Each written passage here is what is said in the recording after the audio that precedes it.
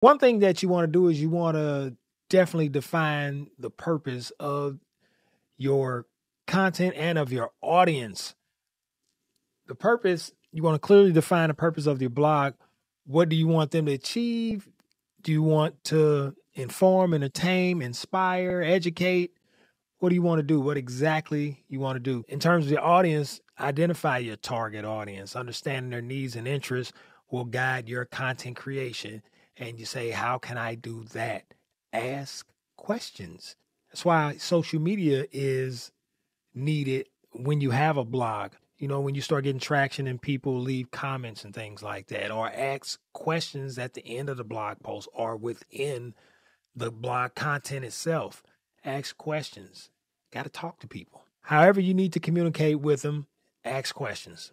The second thing I'm going to talk about to create content for your blog, select a specific niche or topic for your blog. And what happens is this helps target a particular audience and establish yourself as an authority, obviously, in that particular niche. So you want to, you want to make sure that it's specific. Actually, the more specific, the better. That way you can have a clear understanding of or the audience can have a clear understanding of what your blog is about. Keyword research. I want to talk about that a whole lot.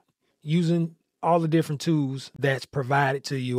Google definitely has one with Google Keyword Planner.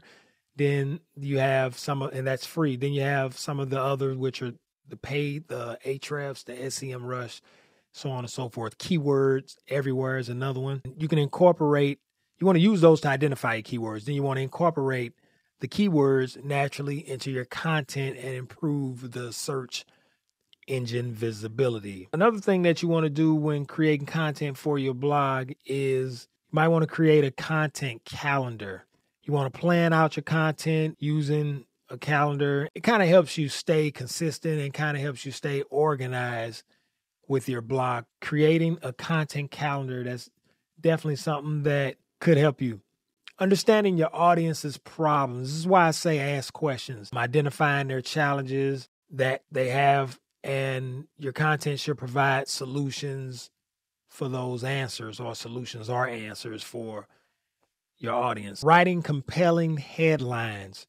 Craft attention-grabbing headlines using power words and making it clear what value that you provide, that your content provide, actually. Writing compelling headlines is an art. There's actually a website. I think there's a few sites that you can, I think, play around with compelling headlines. And then you can use things such as ChatGPT and things like that as well. Write compelling headlines that can help you create content. Some of the simple things are like focusing on quality content. You're going to hear that a ton as well. Providing valuable, well-researched, original content.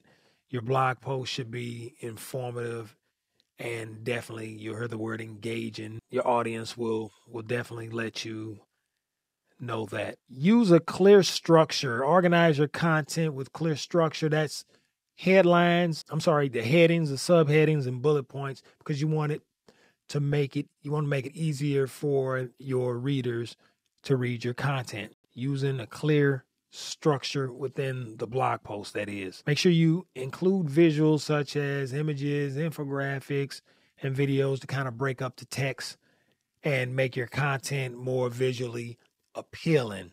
And you'll see that you go to our blog, the Niche Blog and Tips blog. I think we do a pretty decent job of doing that and adding all the different things, because we want to give you that visual approach. Optimizing for SEO, that's definitely can't do this without SEO. Learn basic SEO principles, and always talk about the three sides of it: on-page SEO, the off-page SEO, the technical SEO.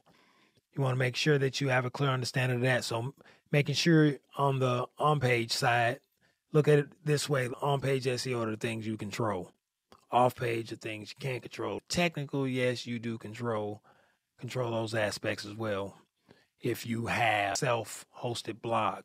Include your titles, the descriptions, and alt text for images. Ensure that your content is easily readable and relevant to your target keywords.